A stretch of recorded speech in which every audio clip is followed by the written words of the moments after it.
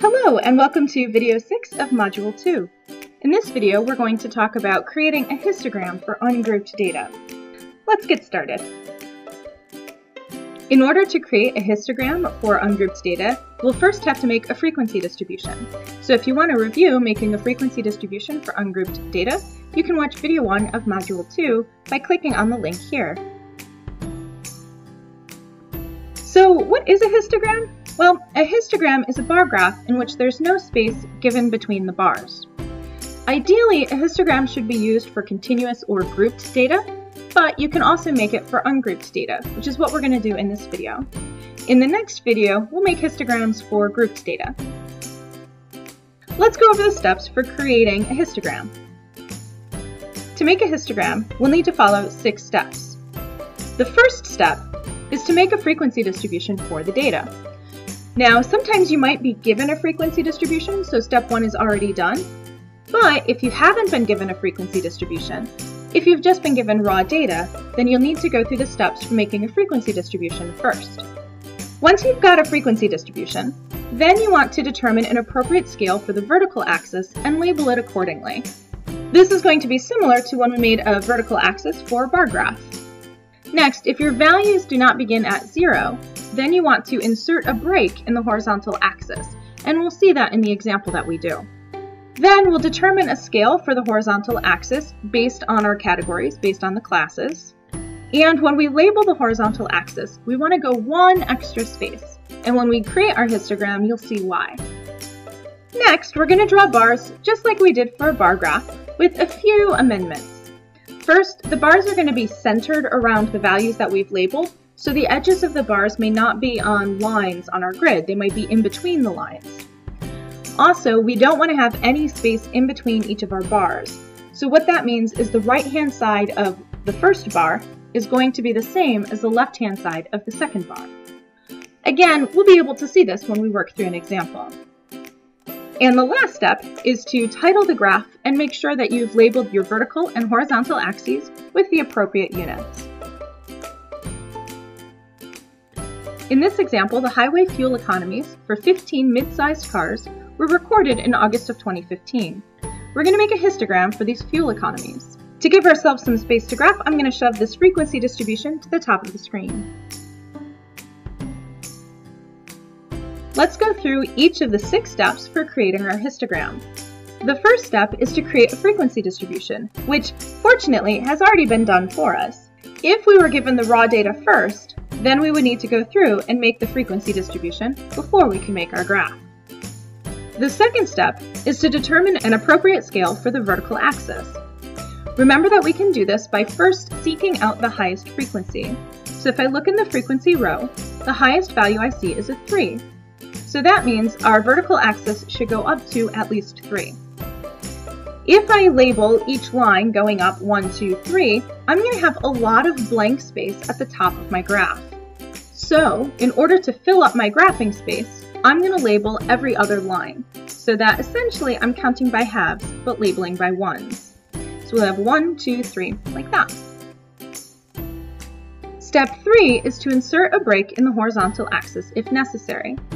You're going to need a break if your categories don't begin at or close to 0. In this case, our lowest category is 37, that's our lowest mileage here, and 37 is not very close to 0. So that I don't have to label all of the spaces from 0 to 37 to indicate that there's no data there and I'm cutting the graph, the break is going to look a little bit like a heartbeat monitor. So there we go. Step 4 is to now label our horizontal axis. The way that we're going to label the horizontal axis for ungrouped data is just by labeling each of the categories like we would for a vertical axis. In this case, I'm going to start on the line after the break, and then I'm going to label each of the lines that follow in sequence. So I'm labeling the values from 37 all the way up to our last category of 49. Then, the directions told us that we needed to go 1 extra space. We'll see why this extra space is needed when we draw the bars of our histogram. On to step 5. Step 5 is when we draw the bars of the histogram. The way that we're going to do this is very similar to the bar graph, but there are a couple of alterations we need to make. So we're going to begin by looking at our first category, where the mileage was 37 and it had a frequency of 1. We're still going to draw the bar so that it has a height of 1, but instead of the bar starting at 37, I want the bar to be centered at the 37. So watch carefully how I draw the top of the bar. So notice that this line is kind of hovering in the middle over the line for 37. Then I'm going to draw the lines down, connecting down on the left and the right. To draw the next bar, we need to draw the bar at 38 so that it has a frequency or a height of 2. However, I don't want there to be any space in between my bars. So the way that I like to do this is first I'm going to extend the right-hand side of my first bar up to the frequency of 2. Then I draw the line over so that it's halfway between the 38 and the 39, and then I draw the line down. And this is how we're going to draw each of the bars for our histogram. I recommend that you pause the video here and create the rest of the histogram on your own, and then when you've finished, unpause and you can check your work. Alright, so let's zip through drawing the rest of the bars.